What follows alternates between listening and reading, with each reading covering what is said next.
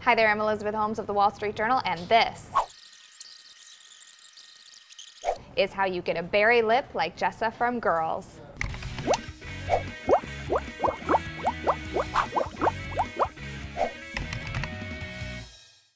Girls is my favorite show on TV, and it's proof that beauty comes in all shapes and sizes. While I might be most like Marnie in real life, there's no denying the fantastic berry lip on Jessa, played by Jemima Kirke. She rocks the ultimate boho-chic look. To learn how to get our own, we've come to Sephora in New York City, and we're turning to pro lead artist Gilbert Soliz. Hi! Hey, how's it going? Good, how are you? I'm doing good. So I'm a huge fan of Girls, and I love this berry lip trend that we've seen everywhere. So where do we start with this? So for our first step, we're going to use Bite's Line and Define Lip Primer. You want to apply a generous amount of the primer to the entire surface of the lip. What this is going to do is fill in any texture, fine line, and ensure long-lasting results. And after that, we're going to use Makeup Forever's Lip Line Perfector. Now this goes along the perimeter of the lip, because we don't want lipstick to feather, especially when you're working with deep, dark, or even reds. That's the worst thing. Okay. And this is just clear. Again, it's filling in those tiny fine lines so that your lipstick doesn't start to travel.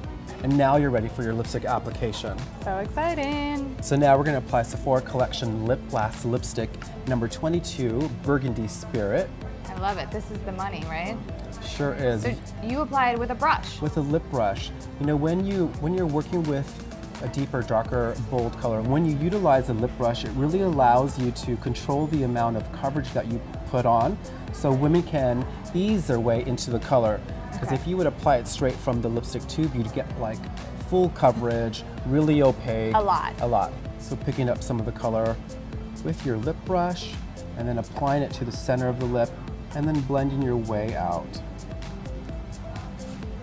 And I love these Sephora Collection Lip Blast lipsticks. Lots of pigment and really long durability.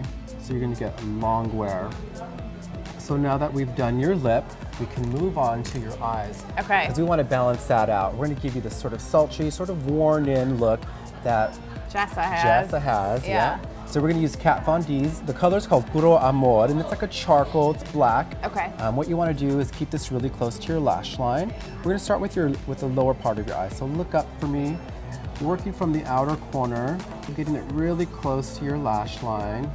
And what's great about these pencils is on the other end, there's a little smudge tip, so you can go in and just smudge it right along the lash line. And I think, you know, the idea behind this is it doesn't have to be perfect.